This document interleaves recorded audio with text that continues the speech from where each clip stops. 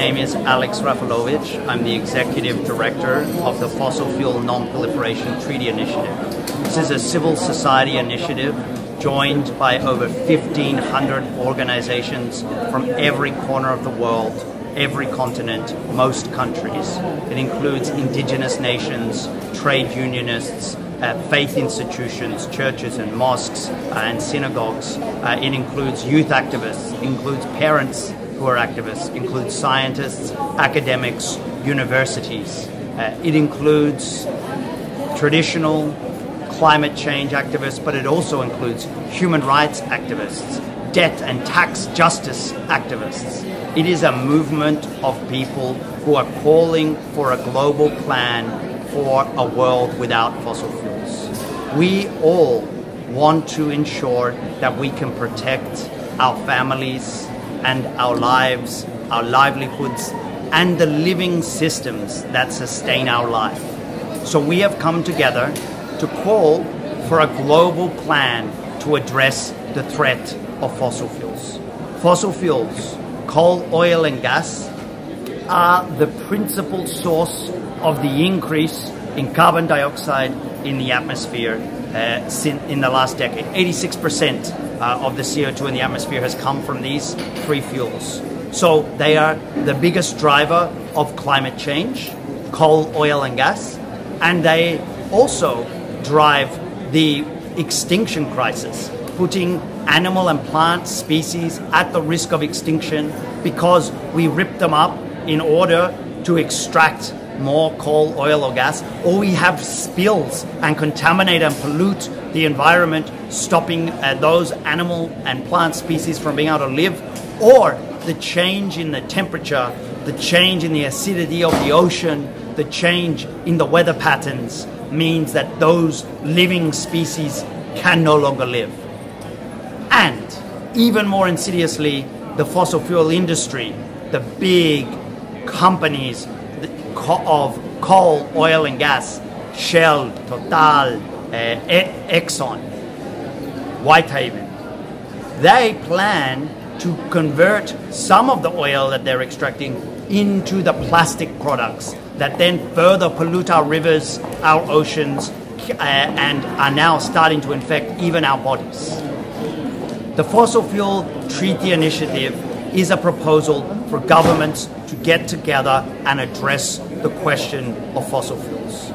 The world in Paris set a goal to limit the global warming to 1.5 degrees, to try and keep the world as safe as possible from climate change. Yet, the Paris Agreement does not talk about coal, oil and gas. It only mentions the emissions at the very end, the greenhouse gases at the very end. There isn't a focus on the extraction and production of fossil fuels. So, for a long time, across many peoples and movements, there has been a call to end the expansion of this industry. We have seen it from the Ogoni people in Nigeria. We have seen it from the people of the Pacific. We have seen it from many environmental organizations starting in 2002. But after the Paris Agreement came into effect, many of us became concerned that although it was such an important landmark direction setter, a light on the hill guiding us, it did not have enough detail and enough teeth to look at the fossil fuel industry. And so we began with organizations, some from Africa, from Kenya, from Latin America, from Peru, from Malaysia, from the Philippines, from Nepal, from Canada, from Sweden, to say what we need is a new approach, a new international agreement. And that agreement needs to do three things. One, it needs to agree that there should be no new fossil fuel expansion. That is not saying we close overnight what we already have. It's saying no new. We shouldn't have any new extraction of oil, coal or gas because we already have enough. The science shows us we have enough fossil fuels under production to be able to power us into a transition to more renewable energy. Two, those plans actually are more than enough. They're more than enough for us, which is good, but they are more than enough than the planet can sustain. They currently are planning, according to the UN Environment Programme, 110% more coal, oil and gas than would be compatible with the Paris target. We need to do something about those plans. The only way to do it is to first say no new fossil fuel production. No new fossil fuel production means no new loans, no new investments, no new licenses, no new permits. We need to stop. People talk about a transition to a new energy future, but you are not transitioning if you are still expanding the old version. So number one, let us stop the expansion of this industry. Number two, we then need a plan to equitably phase down production, because, as I said, we have more than enough, more than 110% more than is compatible with 1.5 degrees. So we need to find a way to agree between countries how and when and where we will begin to phase down our production, and to do it in a way that is equitable, so that countries that have, say, a higher reliance on fossil fuels for their export revenues, to stabilize their currency, or for their labor share, or for their domestic energy needs, can then plan for how they exit from the reliance or dependency on that production. The idea that we can simply let the market decide, that we simply let the bankers in London or New York or Frankfurt or Hong Kong decide that where and when people can have jobs and produce energy or not, is a recipe for disaster.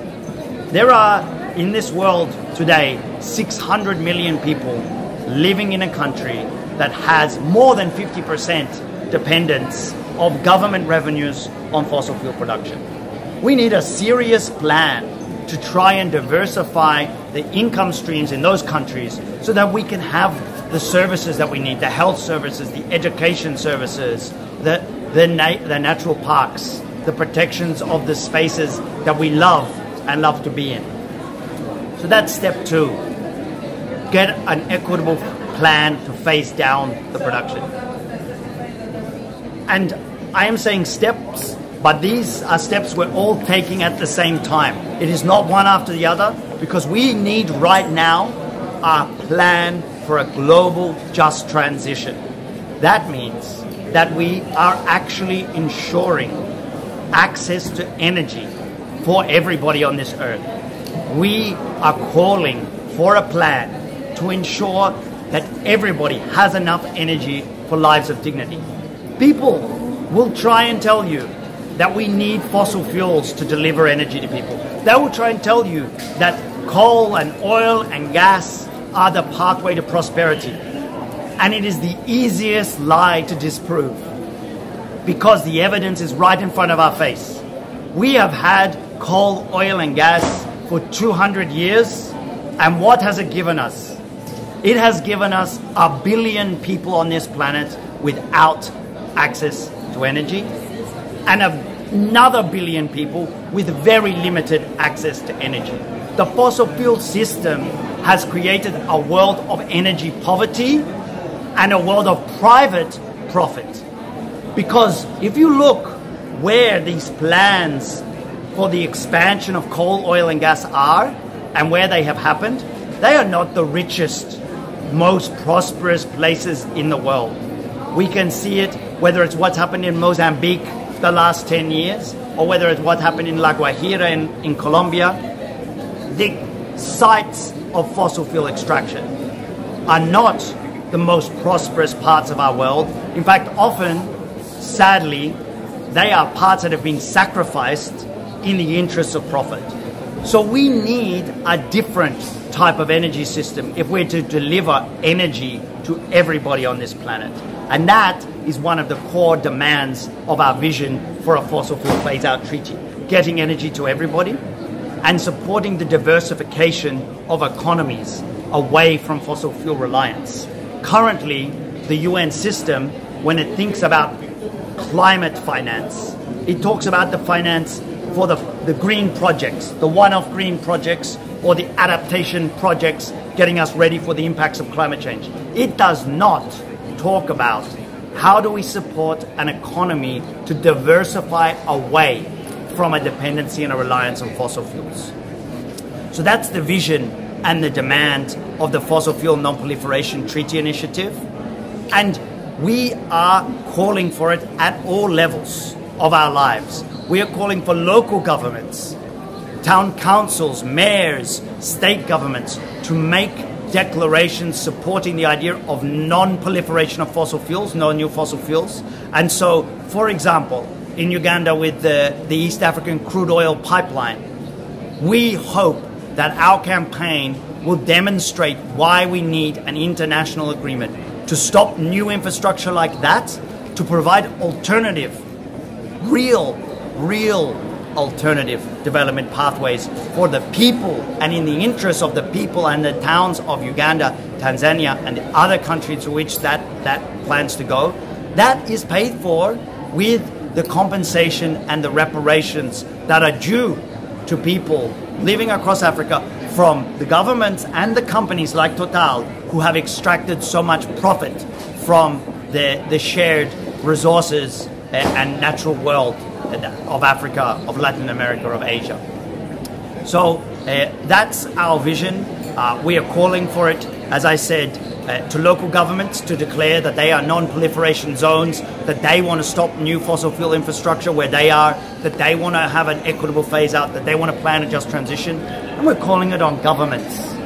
We want to see the governments, particularly of the global north, that have had the biggest historical responsibility for climate change, to come forward and recognize that they must play a leading role in supporting the world to shift off fossil fuels.